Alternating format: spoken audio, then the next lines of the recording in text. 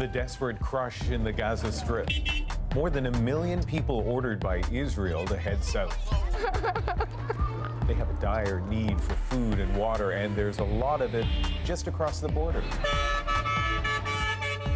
The only hope for Palestinians trapped in the enclave is to cross the border into Egypt, but so far, Egypt hasn't let them in.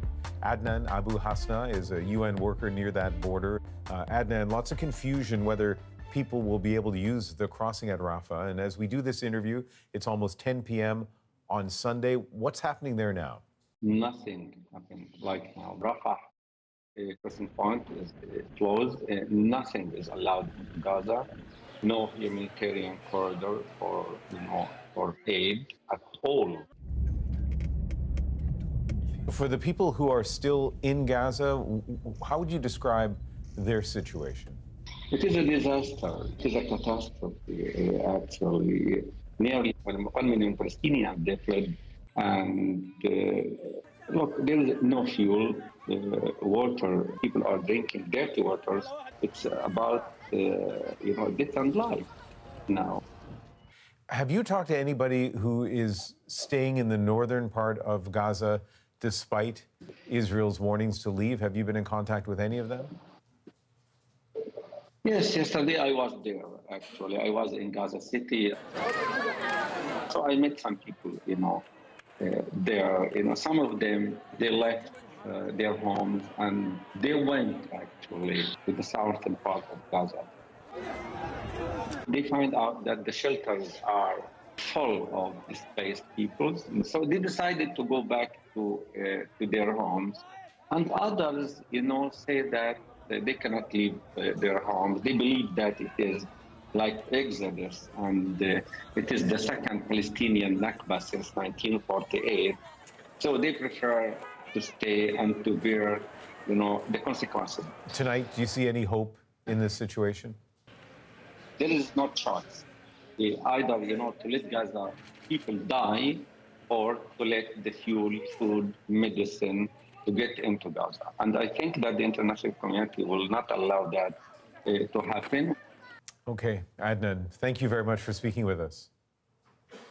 Thanks a lot. Bye-bye. Adnan Abu Hasna is with the UN's relief agency in Gaza. As we just heard, some living in northern Gaza are choosing to stay, and that is an increasingly dangerous situation, as Israeli troops are expected to move with a ground offensive fairly soon. Let's bring in Scott Clancy for this part of the story. Scott's a retired Major General with the Canadian Armed Forces. And let me start with this. Once Israeli forces move in, they're going into a densely urban setting. Describe for us some of the challenges they're about to face. Well, that's a great question to be able to contextualize this for Canadians. Very close terrain is how we in the military would term that, so that the buildings form their own mountains, if you will, except that people can shoot right down onto the troops that are moving along the ground, and you have to clear up into each one of those buildings, and you don't have long sight lines for your weapons. So that the benefits of modern weaponry, precision at standoff, where you can stand beyond where someone can reach out and hurt you, those things don't exist. So that's going to be a very tough street by street, room by room slog. And the Hamas is going to further complicate this by being amongst the civilian population and not identifying themselves as, militants until the last second. So they'll ambush and they'll use whatever devious things they can, to include countermanding the laws of war, to be able to kill the Israeli Defense Forces. And what does that mean for the safety of civilians, the role of Israeli soldiers, if you can't immediately discern between combatants from Hamas and ordinary civilians? That's going to be a very close dance. And I think the Israeli Defense Forces, one of the reasons why they paused here, initially it was a ultimatum to get out within a few number of hours, and now it's turned into conditions-based, as the civilian population leaves. And I think we're seeing more people leave northern Gaza and not heed Hamas's directive to stay put. I think that's telling as to how serious civilians are taking this pending invasion. But what that means is that they're going to be deliberate. And if the Israeli Defense Forces are more deliberate, then they'll be able to delineate between that which is a threat. You know, an armed person is a threat. An unarmed person, you know, on the balance of things, you consider them to be a civilian until they pose a specific threat. Now, there's ways to get around that. Hamas is going to use those ways, and that's going to cause casualties for the Israeli Defense Forces. Everybody has to realize that's the cost of urban warfare against a terrorist organization. And I guess adding a level of complication to this already difficult urban warfare is tunnels. Hamas says that, or at least the reports of Hamas using tunnels to hold hostages, to move weapons. And I think they've claimed that they're going to pop up out of those tunnels at any time and use those in trying to repel the Israeli forces. And I think you're right. I mean, the aspect of tunnels adds yet another dimension. In warfare like this, we do consider everything like the three dimensions. You know, we talked about the buildings up, but it's also the subterranean architecture that goes down. And you'll fight in and around that subterranean architecture, whether it's, you know, sewers or tunnels. The Israelis will use whatever technology they can to try and divine where those tunnels are. And Hamas will use them even just to explode underneath armored columns and troops. So it's not just to pop up behind and ambush, but also to, you know, take life to the maximum extent that they can possible. So that will further complicate the Israeli Defense Forces fight. The original 24-hour deadline from Israel to people living in Gaza to move out of the northern part of Gaza is long past. And you mentioned one of the reasons for the delay may have been to give ample time, more time for those civilians to move. Any other thing, anything else going on that might be explaining the delay here? Sure. I think there's a few things that are causing that delay. The first one was that. Now, linked to that, I think that the Israeli government and the Israeli Defense Forces are now thinking through what the end state to this operation looks like in terms of the security situation, so that it can be controlled and predictable into the future, so that you can have a political situation at some points, at least a path towards some semblance of a political situation, and the basics of life and sustainment for the Palestinian people, but not before the security situation is resolved.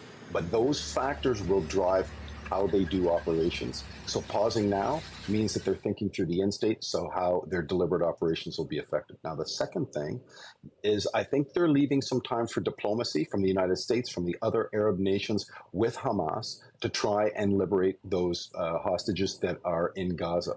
I think that's prudent of them to be able to do that. And the third thing is that, you know, the United States has moved a second carrier strike group into the Eastern Med, the USS Roosevelt, and they have stated openly that, you know, they have some of the best special forces operatives in the world, that it might be American forces that are freeing American hostages. And some of the time and space to perhaps enable those types of surgical operations is as well. And then lastly, I think that the humanitarian aspect is going to be front and center with the Israeli forces and the Israeli government. So I think they're going through the measures to try and open humanitarian corridors to enable the relief of the suffering of the Palestinian people, not Hamas, but the Palestinian people in Gaza. Really nice having your analysis. Thank you very much. You have a wonderful evening. Retired Major General Scott Clancy is in Cobourg, Ontario tonight. This continues to be a quickly developing story, and you can get the latest anytime on our website, cbcnews.ca, or on our CBC News app. Next, a Canadian is one of the few scientists in the world to hold an asteroid brought back from outer space. This team has been working towards this result, some people for over 20 years. What the research being done could unearth about our planet.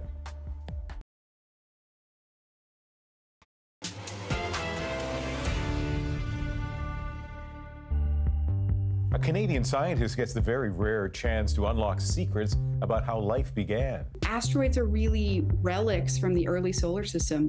Samples of the Bennu asteroid were captured by the spacecraft OSIRIS-REx and brought back to Earth. It's like taking a time machine. We're going to learn so much new information. And Professor Michelle Thompson joins us now from Purdue University in Indiana. Thank you very much for connecting with us. Thanks for having me. So how close have you come to the fragments of this asteroid? So I've actually been able to analyze them and hold them in my own gloved hands and do some of the first analyses on the samples from asteroid Bennu.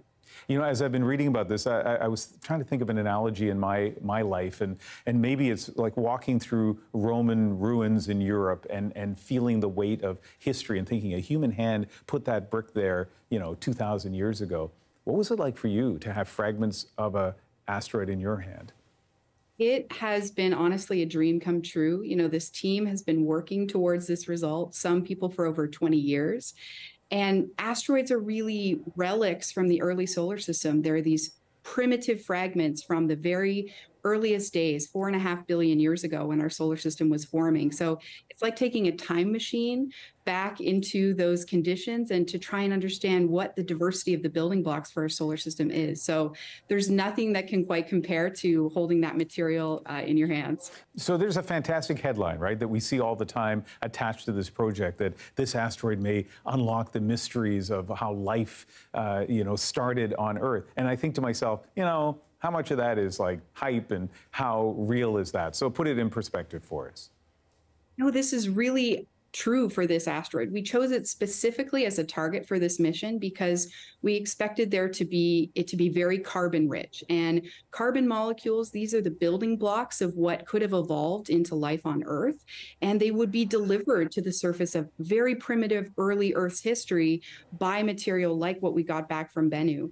Everything that we have on the surface of the Earth that is similar to this has been contaminated by the material that we have on Earth's surface, by Earth's atmosphere. And so we really have to go out and get it from the surface of an asteroid to be able to understand what those building blocks are and how they could have formed the recipe for life that evolved on our own planet. Will this confirm what we already think about how life developed on Earth, or do you think we're going to learn anything new from these fragments? We're going to learn so much new information that I can't wait for the next few years of sample analysis.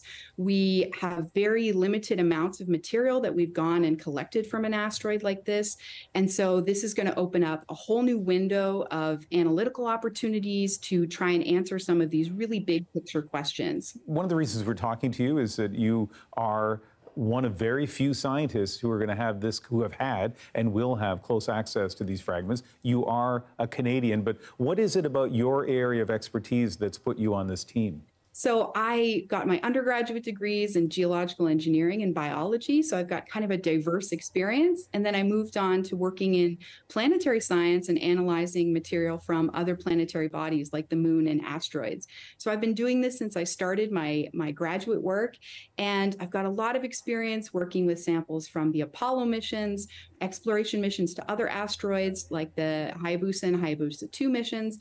And so I've been very fortunate to have huge opportunities to work on material like this. So I do have some expertise when it comes to handling these materials. Yeah, and I love the fact that the projects like this kind of, we don't talk to scientists very much on a national newscast. So it's a nice opportunity to do that. I want to play a clip that we gathered from your academic past. So just listen to this.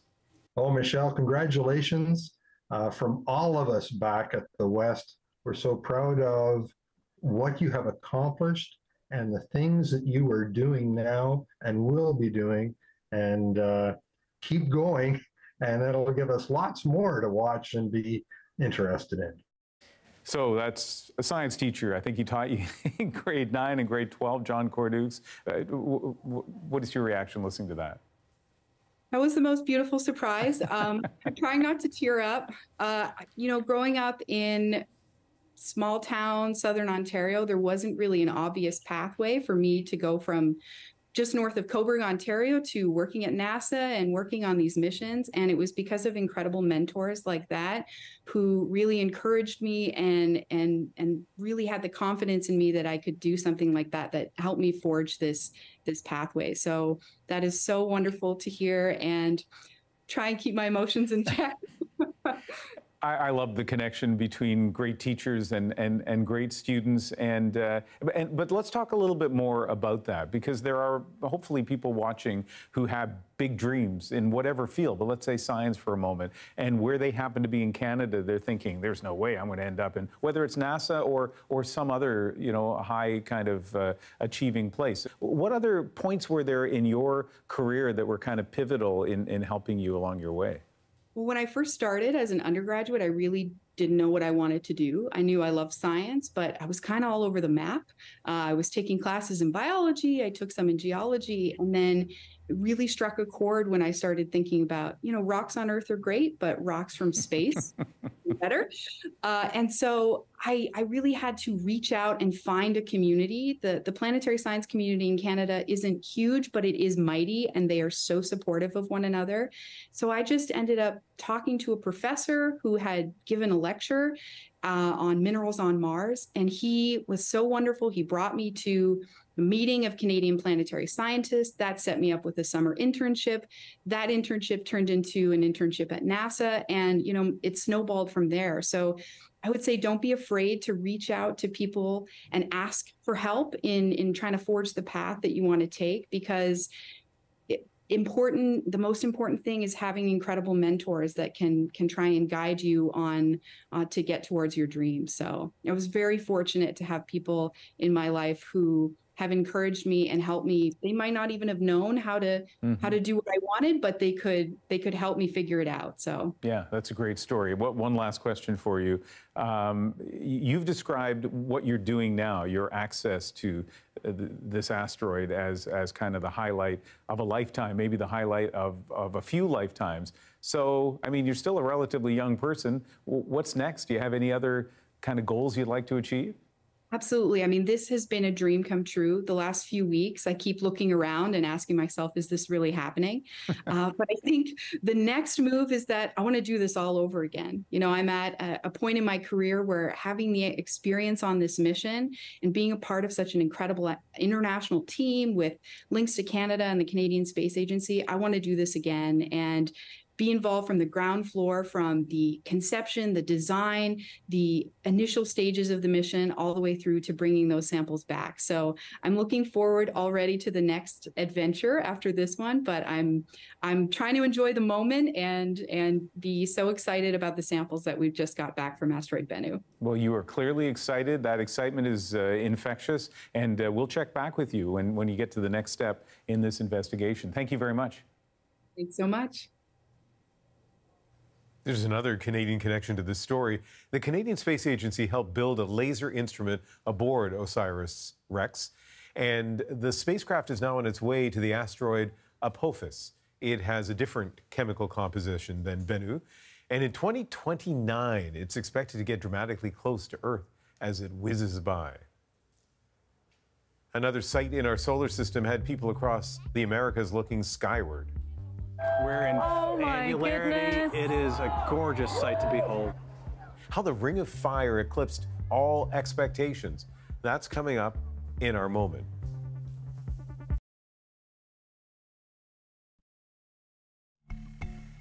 An annular solar eclipse took place this weekend. That means the moon passed in front of the sun, producing what's called a ring of fire in the sky.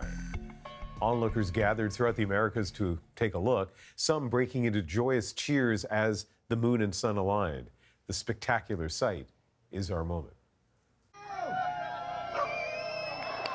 Wow. Wow. We're in angularity. Goodness. It is a gorgeous sight to behold.